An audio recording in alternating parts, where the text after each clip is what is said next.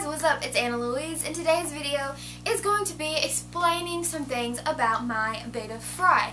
I've gotten many questions on why my beta fry, or at least some of them, quite a few of them, don't look exactly like the parents. And I know to a lot of people who are not used to things about breeding and like really into the genetics side and stuff like that of beta fish, you're just into like the pet keeping side. I know a lot of you guys don't understand, and of course I didn't until I got into it myself. So today I just want to make a video explaining about the genetics and why a lot of my babies don't look like the parents. So if you're interested in learning about that, then just keep on watching. Okay, so for the first part, I'll just be kind of explaining like this, and then we'll get into actually looking at the betas themselves.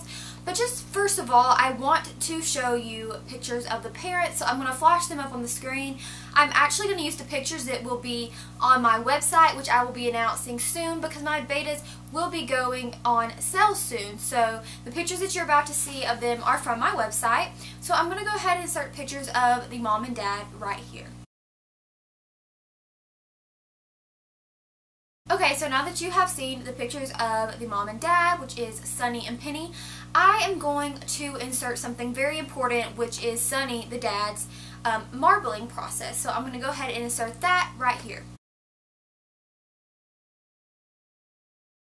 Okay, so now that you got a good look at that, I know it's hard to believe, but that is the same fish. Sunny started out as a full koi pattern and then marbled into his mustard gas form. Now mustard gas is not a type of beta like, you know, you would have a rose tail, picot, a half moon. It is just a color pattern, and the baby's parents are marbles. Now you may be like, what is marble? So a marble beta is a beta who will change color throughout its whole entire lifetime. Like you will get one like Sunny, who started out as a koi and then he will go into a mustard gas pattern. The betas that have this gene in them will constantly be changing.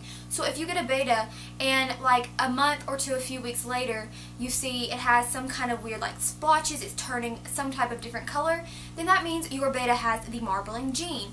And a lot to most pet store betas do this. Like I have, if you know Enzo, if you watch my videos and see my fish, Enzo, he is definitely a marble. He has changed so much from when I first got him as a koi, and now he is almost fully black and like cobalt blue with a mask on. He has completely changed. I have Klaus, my koi picot, who is so changed drastically, and that's just how it is with a lot of my fish.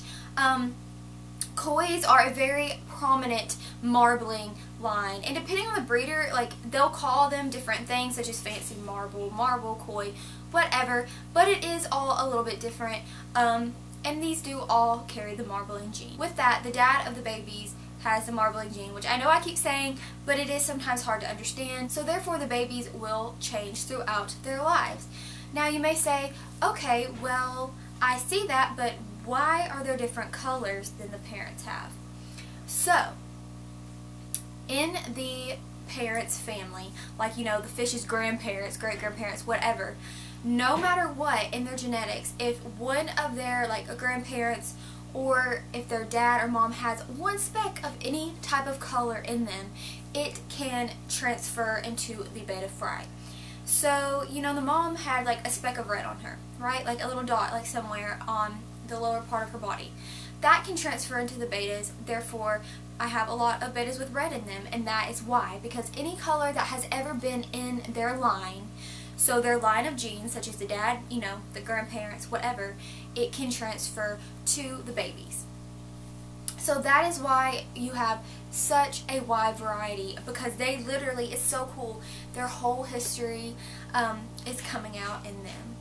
So, you know, that's why I have mustard gases, I have koi, I have just all of these different colors and different patterns, into which tons of mine that have started out as mustard gas, like their father, are all changing into koi. So I have a few that are doing that, and then I have a few just completely different than what you would think they would look like. So that's just kind of how it goes. It all has to do with genetics, that's when you get into the science part of it and the biology, which I think is really cool, and I know it's not for a lot of people, but that's just to kind of understand it better.